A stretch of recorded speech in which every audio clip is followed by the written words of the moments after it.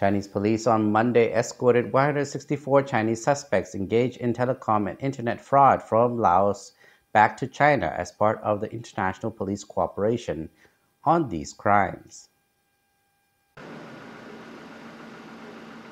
At 3:40 Monday morning, a squad of some 180 police officers at central Henan province gathered at the Xinjiang International Airport in provincial capital Qingzhou.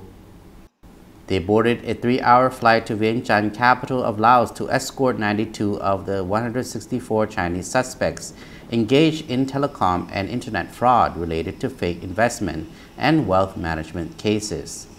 The rest of the suspects were escorted by police officers of southwestern Chongqing Municipality and northern Hebei Province.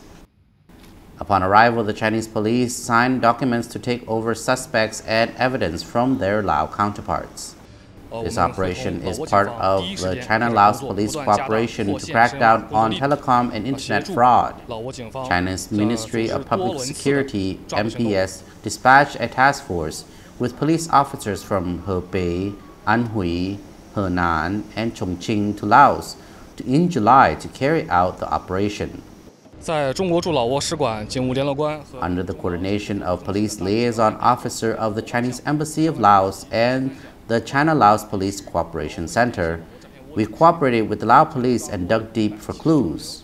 We assisted the Lao police to carry out multiple rounds of arrest operations, busted 11 telecom and internet fraud dens in Laos, Vientiane, Savannakhet, Golden Triangle, and Vang Vieng, and successfully arrested 179 Chinese suspects engaged in telecom and internet fraud, said Yang. Wan Fang, head of the task force, who is also a member of the Telecom and Internet Fraud Investigation Division at the Ministry of Public Security's Criminal Investigation Bureau.